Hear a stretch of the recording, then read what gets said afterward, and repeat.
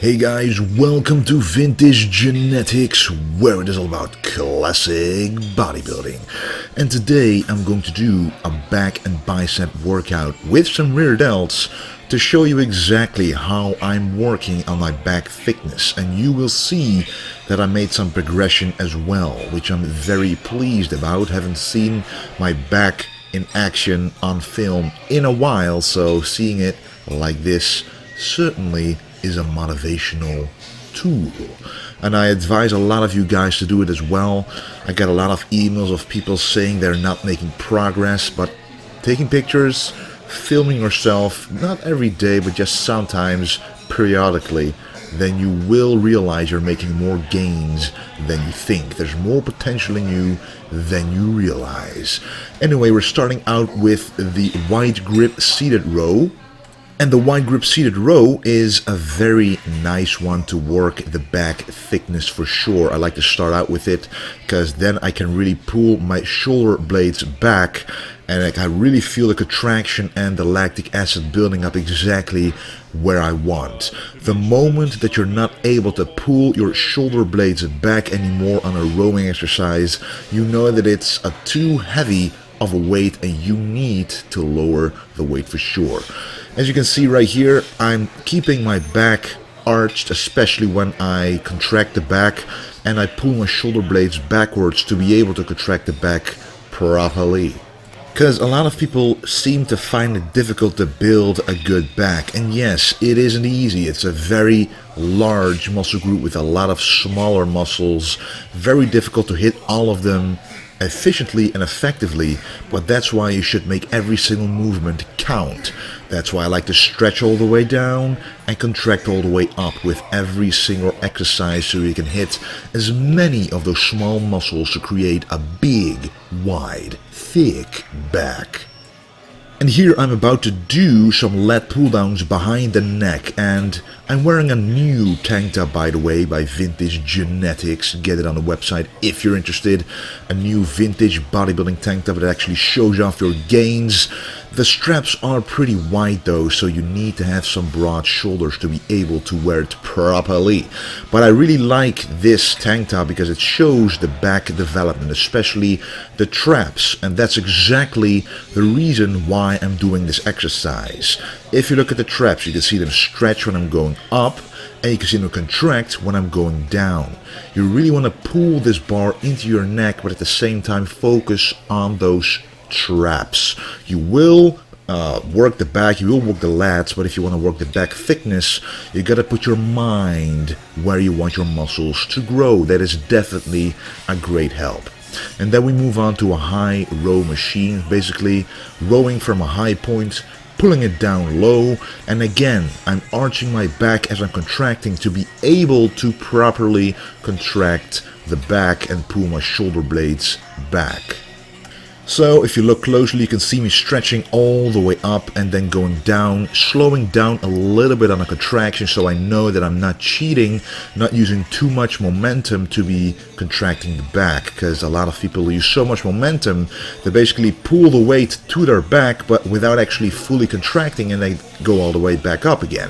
That's not what you want. Don't cheat on your own progression, guys. Don't waste your own time. Make the most out of every minute, every second in the gym. Here you can see again that the traps are properly contracting and stretching, as well as the rest of the back, even into the lower back if you do it properly. And then of course the old school golden exercise, the dumbbell pullover.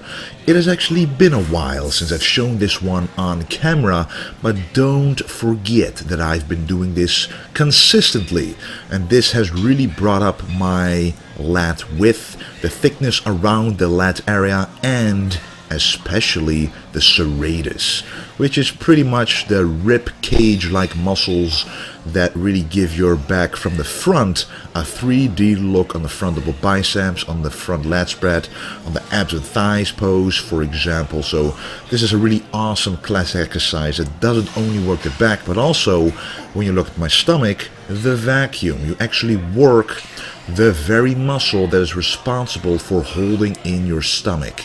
So I personally don't train abs that often at all, because I realize that during exercises like this, I already work the part of the abs that I want to work. And I'm also going pretty heavy on this one. I think I'm having a 44 kilo dumbbell right here, which is close to 100 pounds. And I do this to get a maximum effective stretch on the lats, because the bigger the stretch, the stronger your back has to contract to be able to pull the weight back up.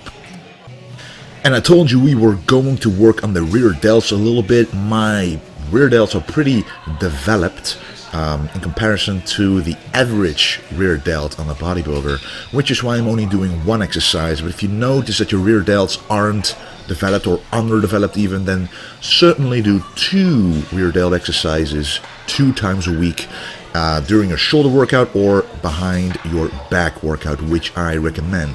You already warmed them up. They're pretty much, you know, filled with blood already, but you want to finish them off with, for example, a rear delt dumbbell fly like this.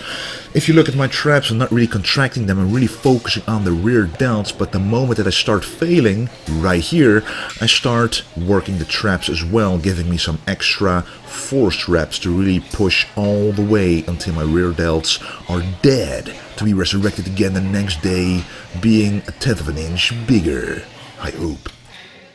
And after 3 of those sets, by the way, the rear delts, I always like to do high volume, so even if it's only 3 sets, I like to do 15 to 20 reps on every set to really fill out that small muscle group. The heavier you go, the more your traps do the work, and that's not what you're focusing on during that movement. And right here, the machine bicep curls is a really great way to warm up the biceps before moving on to, for example, our regular barbell curl. But I really like this exercise because of the full tension from the bottom to the top, if you do it right.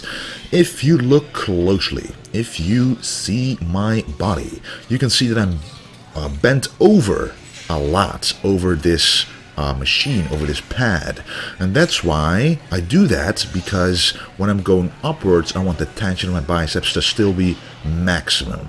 Just imagine if I would be sitting lower, the tension in my bicep at the very top would have been lessened, and that's not what I want. I want to challenge myself every single inch, every single centimeter of the entire repetition.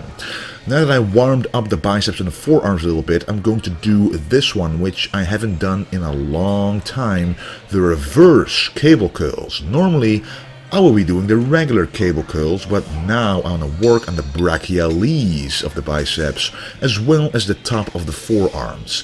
I notice that the bigger my arms get, the more my forearms lag behind.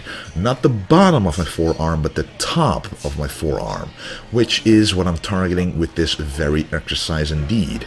Normally I would be doing an exercise like this at the very last, but now I'm doing it as a second exercise, so I have some more energy left to work on a weak point. And then this exercise, guys, it may look like a regular dumbbell curl, but if you look at how I'm performing it, I'm thinking about what Arnold Schwarzenegger said about this exercise. He said that he felt the best contraction ever doing this very exercise. And so what you need to do is change up your body position, your body stance, as you're doing the exercise. And you can see my upper body changing the stance and the position a little bit as I curl the dumbbell upwards. And I do this to get a really maximum contraction, and you can see it especially on this side as I start to struggle getting the weight up. You can see that my arm is moving forward, my front delt is helping my bicep a little bit to be able to curl upwards still, where I would normally have failed. But the contraction is still a maximum. You really want to feel a hard contraction, so turn the wrist outwards as you curl up to get a maximum tension on those biceps, which is what we want if you want to make them grow. Anyway, guys, that was the workout of today. I hope you enjoyed it, and there's a lot more videos coming, you guys.